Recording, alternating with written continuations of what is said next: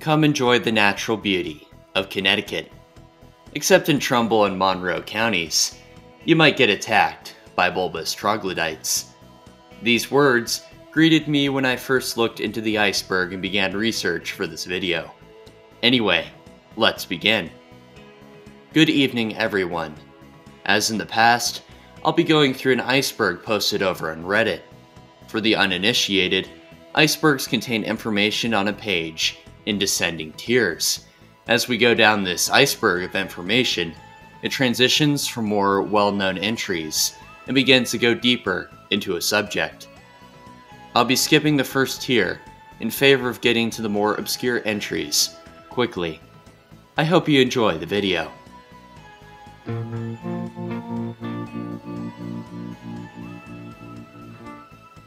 New Britain.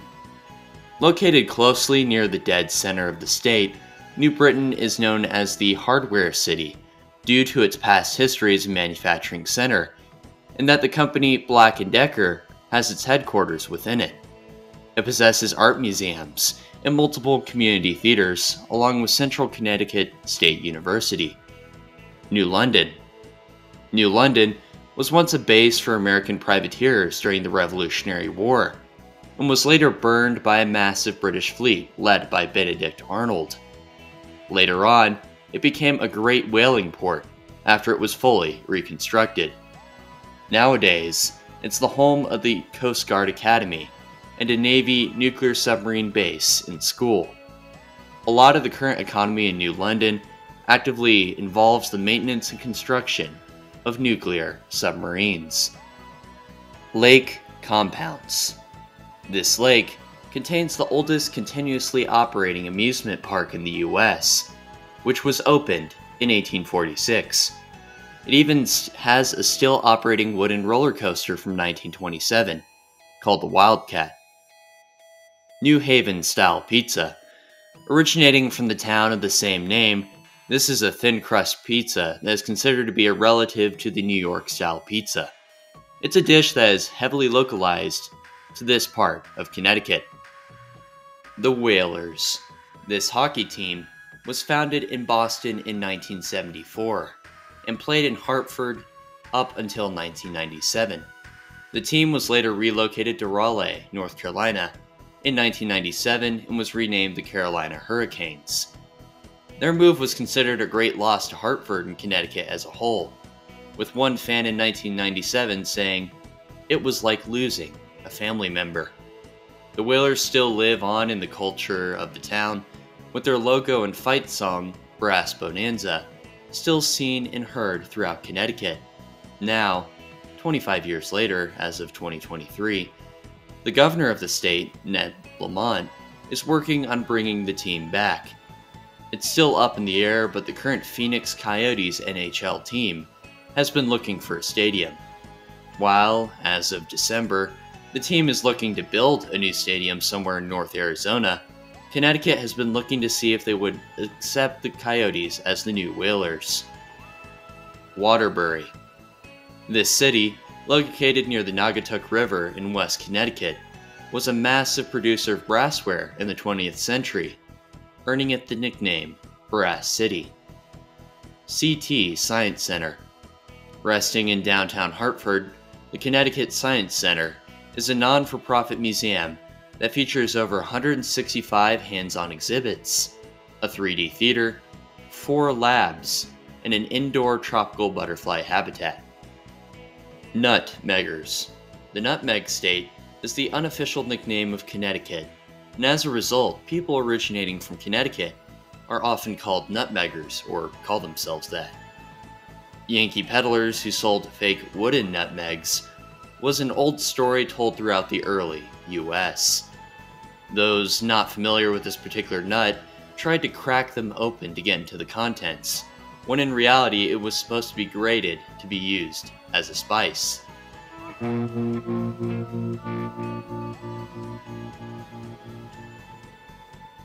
Mount Frissell, South Slope.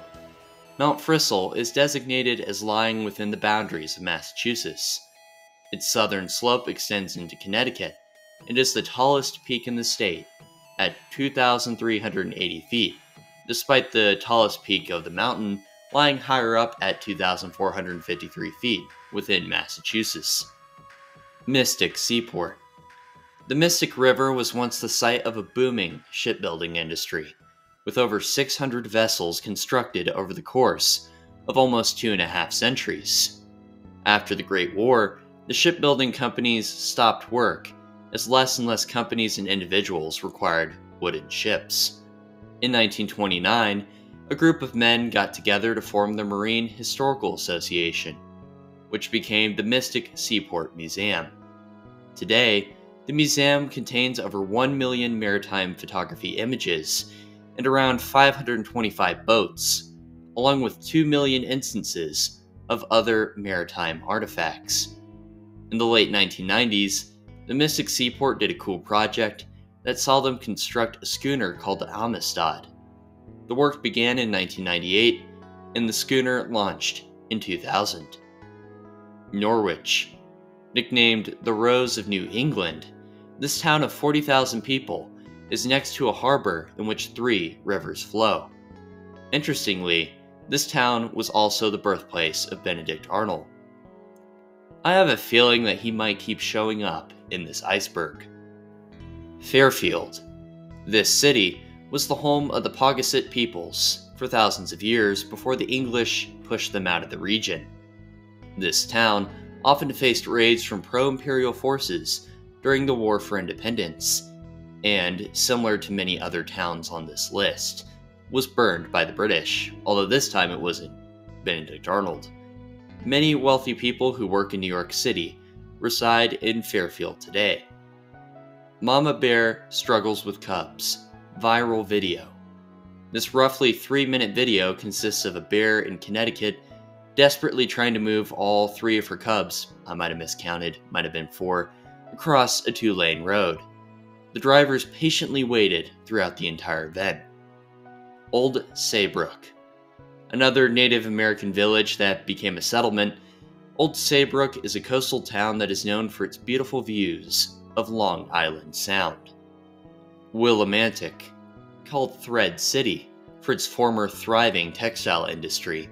This town derived its name from a tribal word that is said to have translated to place of the swift-running waters. Back in the late 1800s, the town was practically owned by the mills and had dozens of company-sponsored organizations, activities, and parks. The Windham Company and American Thread Company parks can still be seen today, although now they're under new names. Pepe's Pizza. This chain operates throughout the state of Connecticut and is called the home of the New Haven-style pizza. Groton. The town of Groton lies near the Mystic River.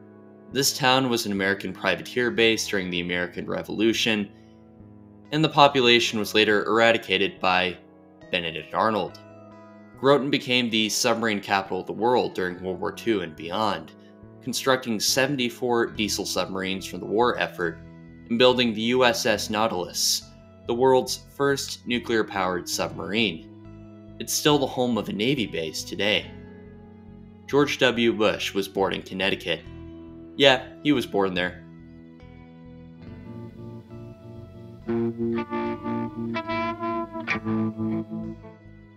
First burger was created in New Haven. Louis' Lunch is reputed to be the first restaurant in the US to serve hamburgers in 1900. It's currently the oldest restaurant in the US serving hamburgers. Pepperidge Farm was created in Connecticut. Now located in Norfolk, this company, known for inventing the goldfish cracker, was originally founded in Fairfield, Connecticut in 1937. Kela, Natasha, and Juno. These 3 beluga whales live in an aquarium in Stonington. One of their most prominent social media appearances was in a short video in which the beluga whales listened intently to a violinist who played next to their tank. They appeared to be enjoying the music. The story of the Charter Oak. The legend of the Charter Oak began in 1687, when the colony of Connecticut refused to give up its charter during a heated exchange with the newly arrived envoys of the British Empire. The charter had been given to the colony by King Charles II. However, the new king, James II, had sent representatives to tell the colonists that they would have to give up the rights they possessed and be subject to the restrictions put in place over the New England territory. It was said that all the candles within the schoolhouse where the delegates were meeting suddenly went out. In the midst of the darkness and confusion, the colony charter disappeared and was hidden by a colonist named Captain Joseph Wadsworth within the trunk of a large white oak tree that was hollowed out. The colony became part of the newly formed Dominion of New England. The charter remained hidden until King William and Mary returned to England during the Bloodless Revolution in 1689. They reinstated the terms of the charter, and it was a core part of the Connecticut state constitution up until 1818. In 1856, the charter oak fell.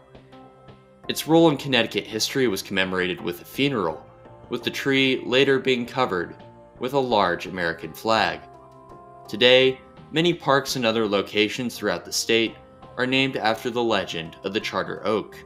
There's even a chair in the state senate carved out of the wood of the tree. Merritt Parkway.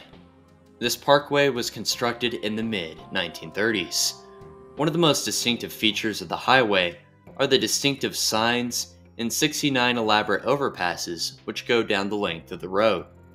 It was celebrated at the time for the way it complemented the surrounding countryside. As of now, the Merritt Parkway has been designated as a state scenic road and has earned a spot on the National Register of Historic Places.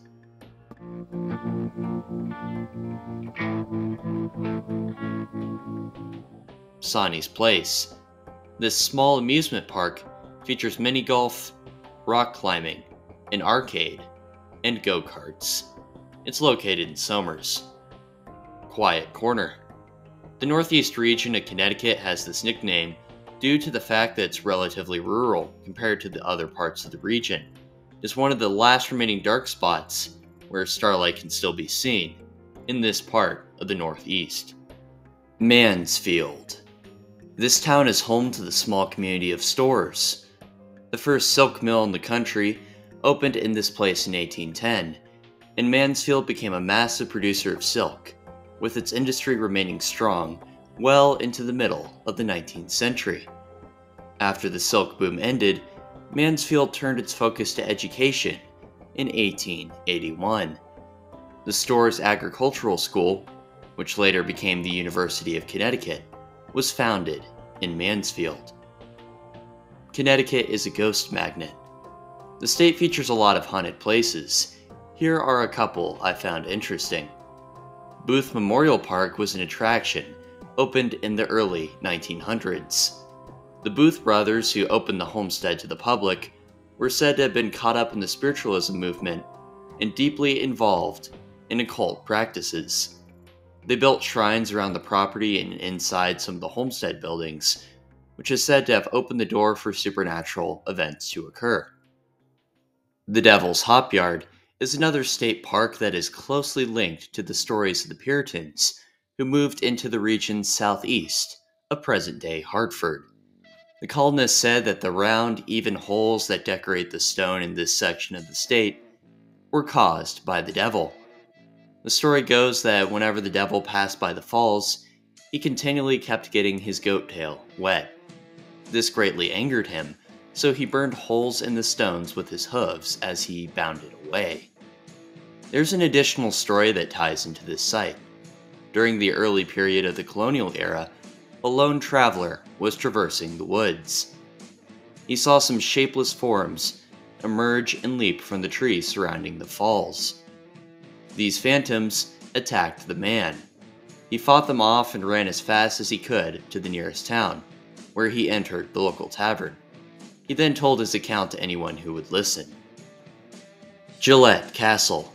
Originally called the Seventh Sister Castle by the man who built it, Gillette Castle is a monument above the town of Lyme that was constructed over the course of 5 years in the 1910s. Gillette was an actor who was well known at the time for his portrayal of Sherlock Holmes on the stage. He commissioned the project and oversaw the construction and design of both the interior and exterior of the castle. He even planned secret passageways throughout the structure, as he wanted to fully recreate a medieval European castle. The Flood of '55. This flood resulted from two back-to-back hurricanes depositing water in the valleys of Connecticut in August 1955. It ranks among the worst floods recorded in the state's history. Many towns, notably Farmington, Putnam, Naugatuck, Waterbury, and Winstead, were devastated. 87 people were killed and over $200 million in 1955 cash in damage was inflicted.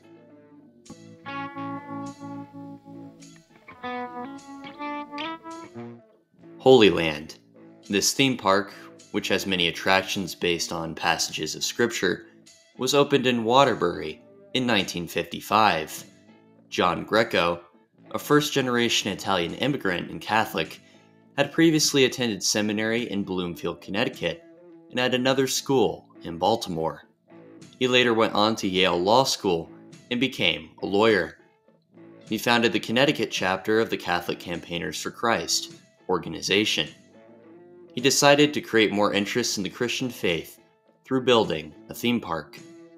He, along with a group of volunteers, spent his free time on a nearby hill, creating over 100 buildings to simulate Jerusalem and Bethlehem, as described in the Bible. He crafted golden calves, built an exhibit on the Shroud of Turin, and even constructed catacombs that extended underground for over 200 feet. The park attracted over 40,000 visitors a year at the height of its popularity. Greco's health began to deteriorate in the 80s, forcing him to close the park in 1984. He could find no one who was willing to operate the park. Greco passed away in 1986, with an order of nuns called the Religious Teachers Filippini taking care of the park. The weather and repeated vandalism began to erode the Holy Land. In 2013, the Waterbury mayor purchased the park and, with the help of a local businessman, raised money to restore the park. Volunteers helped with the process and eventually reopened in 2014. Old stone walls. Stone walls that once delineated properties during the colonial era can still be seen all over the state today. Mountain lion sightings. There's been several recorded instances of mountain lions making an appearance in Connecticut. One of the more interesting cases I read about was a 2011 sighting in Milford, when a 140-pound mountain lion was hit by a car and killed. Environmental officials, after receiving data from the body, determined that the animal originated from the Black Hills of South Dakota. Much of the mountain lion's journey was recorded by trail cams running between the Midwest and New England. Castle Craig. This tower in central Connecticut, along with a tract of surrounding land, was donated to the public in the early 20th century by an industrialist named Walter Hubbard. It offers a great view of the surrounding area, and it is possible to see the town of Meriden and several other neighboring towns as well.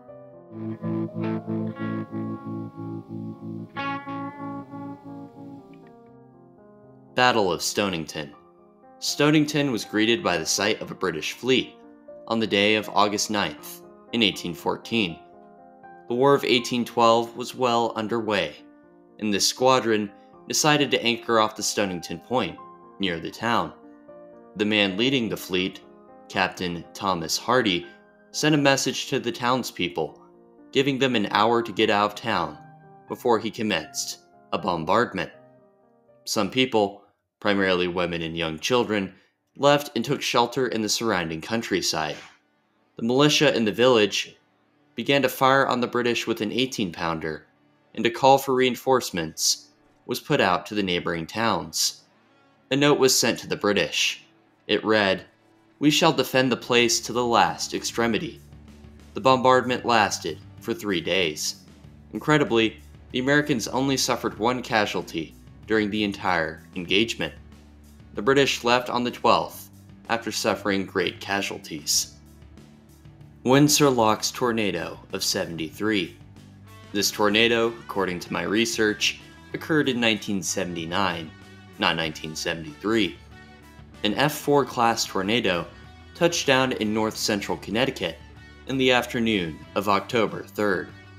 Within 10 minutes, it traveled 11 miles through Windsor, Windsor Locks, and into southern Massachusetts.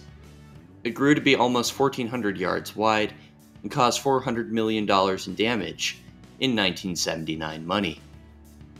Hartford Circus Fire. It was July 6, 1944.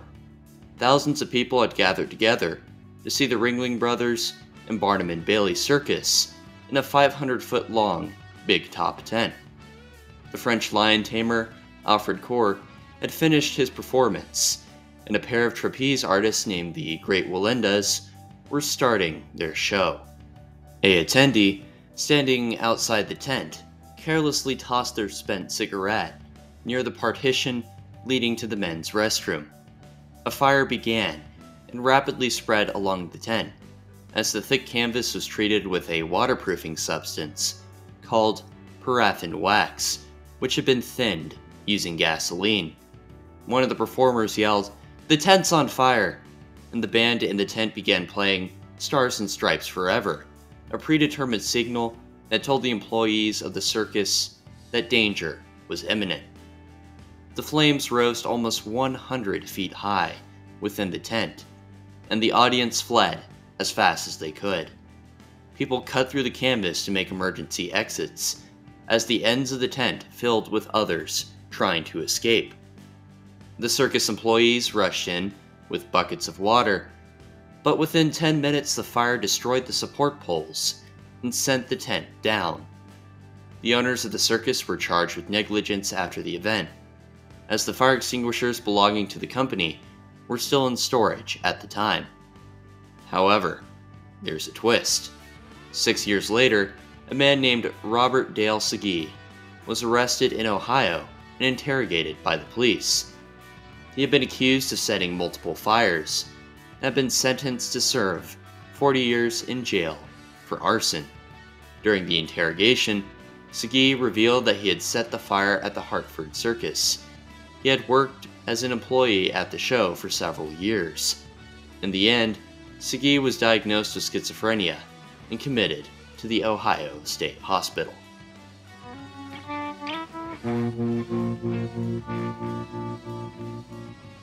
Pennamite-Yankee Wars. These wars were fought between 1769 and 1784, with protracted breaks in between. Settlers from both Pennsylvania and Connecticut claimed that a 23-mile tract of land that bordered the Susquehanna River belonged to them. This area was known as the Wyoming Valley and featured fertile plains that were ripe for cultivation. King Charles II had given the valley to Connecticut in 1662, before later deciding to give it to Pennsylvania as well in 1681.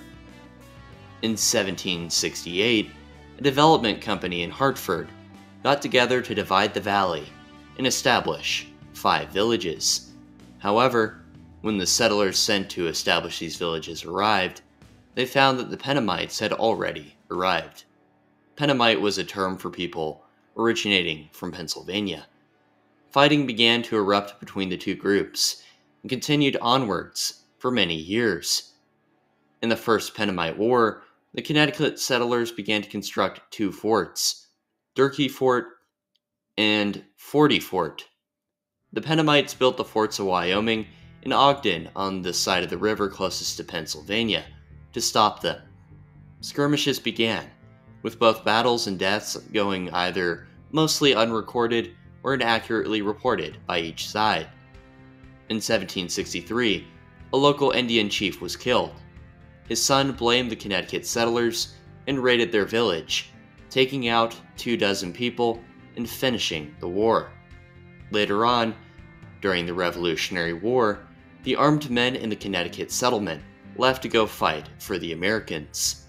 A British officer named John Butler saw the resentment between the Pennamites and the other settlers, and recruited loyalists, along with local Native Americans, to go attack Forty Fort. The men in the fort charged out to attack the larger invading force, and 227 Connecticut men and an unrecorded amount of British and Native Americans lost their lives. It was reported that both the British and Native Americans took scalps from their enemies during the conflict. The Pennamites burned all of the village and left the forts in ruins. The women and children ran into the woods near the valley and survived until reinforcements could arrive. The conflict finally ended when the federal government stepped in and decreed the valley to be part of Pennsylvania and granted the surviving Connecticut settlers full rights to the properties they had established. Travis the chimp. Sandra Harold adopted a baby chimp named Travis in 1995. She had bought him from a breeder in Missouri for $50,000. Sandra and her husband Jerry regularly gave Travis attention and retrofitted their house to accommodate the chimpanzee. Sandra dressed him up regularly, and the couple even let the chimp sleep with them. Travis ate at the table with them and was capable of eating his meals with forks and spoons. In 2000, the Harold's only child died in a car accident. Jerry Harold's later passed away in 2005 after being diagnosed with stomach cancer. At this point, Travis was nearing adulthood and weighed around 200 pounds. These stresses in Sandra Harold's life were distinctly felt by the chimp. In 2009, Travis mauled a friend of Sandra Harold's named Charla Nash. Travis had escaped the house that morning, and Nash had arrived to help locate him and put him back. Travis attacked her, and despite Harold's attempts to dislodge him with a shovel and then a knife, continued to attack Nash. Harold called the police, and they arrived on the scene within minutes. Travis headed towards the first car to respond to the scene and attempted to open the passenger door. He went around the car to attack the police officer in the driver's seat. The cop fired 4 times at point-blank range, taking out Travis. Nash survived the attack, but had to undergo extended surgery. It was later revealed that Harold had fed the chimp some Xanax the morning of the event, a medication intended to treat anxiety and panic disorders in humans. The drug most likely fueled Travis's aggression and caused hallucinations and mania. This case led to Connecticut lawmakers drafting legislation that prohibited citizens from owning mammals that weighed over 50 pounds as pets. Melonheads. This legend has versions throughout Ohio, Michigan, and Connecticut. The most common version of the story, originating from Ohio, says that there was once an asylum deep in the woods near Chardon Township. The federal government founded the institution and designated a man named Crow to run the institution. The federal government sent him a group of children affected with hydrocephalus, a condition in which individuals have large pockets of water within their brains. Crow took good care of the children and treated them kindly, ensuring their safety as he looked to find a cure for their condition. Unfortunately, he passed away from natural causes, and the children were left on their own. It's said that they continued to live in the woods for decades, hiding in the deteriorating asylum and living off the land as best as they could. The darker version of the tale is that Crow was performing experiments on them that caused their condition to worsen. As a result, the children took out Crow, destroyed the building, and then ran away into the woods. They then formed a society and reproduced, going into nearby farmsteads to kidnap people and steal livestock. Cryptozoologists and high school students from the area who have made the journey to the area have said that they have spotted melonheads in these woods for decades. The Fairfield County, Connecticut versions seem slightly more probable. The first version states that the melonheads are the descendants of a group of inmates who fled an asylum in the fall of 1960. Their appearance is said to result from hydrocephalus caused by inbreeding. The second Connecticut variation says that the melonheads are descendants of a colonial area family that lived in Shelton, Trumbull. The family was banished after accusations of witchcraft and became more grotesque as a curse began to afflict them. Battle of the Frogs. This Windham legend, set in 1754, involves an incident that was caused by the croaking of thousands of bullfrogs congregating in a pond next to the village of Windham during a horrendous drought. The citizens heard the loud croaking and began to panic and assumed they were under attack. This was during the French and Indian War, with citizens interpreting the sounds as shouted words or the beating of war drums.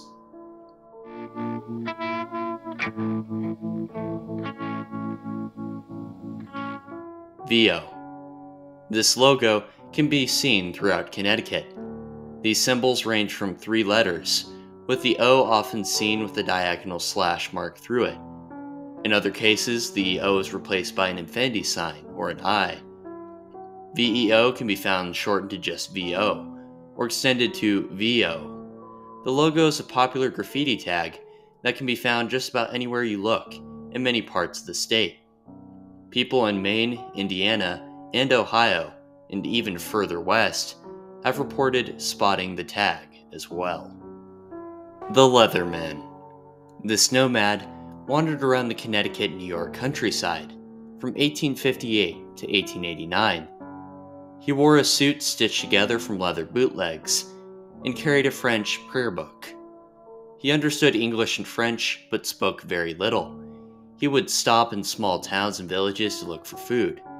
He would knock on doors, and if anyone answered, he would pantomime that he needed to eat. The Leatherman would take his meals, eat them outside before going back on his path, and would typically return to the house around a month later. If the residents refused to give him food, he would not return. His route was consistent, and he became a fixture within many of these communities along his 365-mile-long circuit. It was rumored that his name was Charles Borglay, and that he was a Crimean War veteran. These remained rumors, as the Leatherman would disclose no personal details. In the winter of 1888, he was diagnosed with mouth cancer and moved to a hospital. He stayed in the hospital for a few hours before gathering his possessions and leaving again. He passed away soon after. His grave in the wilderness was marked with a headstone in the 1950s. He was given the name Jules Borglay on the epitaph. In 2011, his grave was exhumed with the hope that his DNA could be tested and his identity finally revealed. However, his bones were gone. Judge's Cave. Whalley, Gough, and Dixwell were 3 judges who had helped sentence King Charles the Martyr to death in 1649. Charles II, his son, regained power in 1660. He ordered the immediate hanging, drawing, and quartering of all the judges.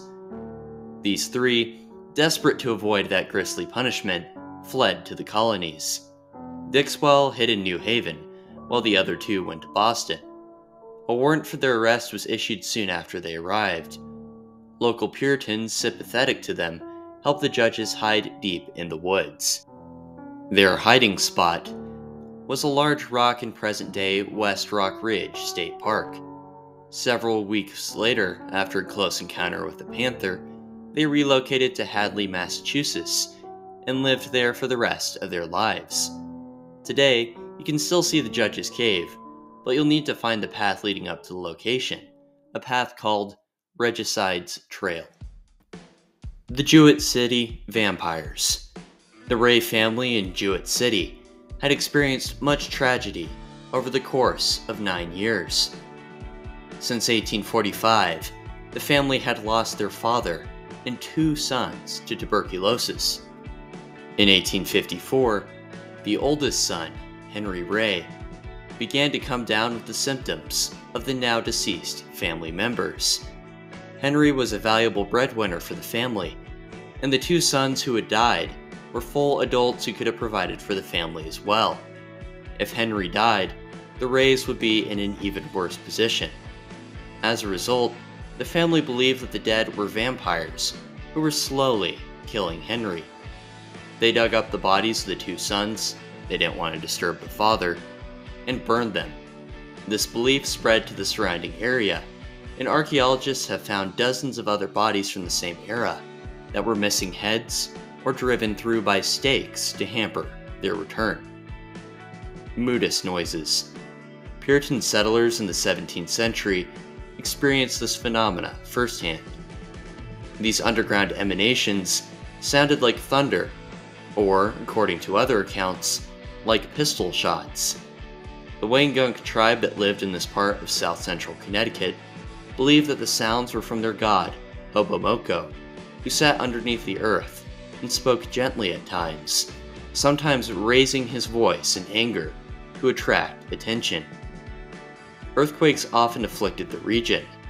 In the 20th century, scientists eventually connected the noises to tiny earthquakes called earthquake swarms. These can continue for months and are described as small earthquakes with no identifiable main shock. Alright, that's it for the Connecticut Iceberg. Thank you so much for watching. If you really enjoyed the video, definitely check out some of the other stuff I've made on this channel. Alright, take care and good night.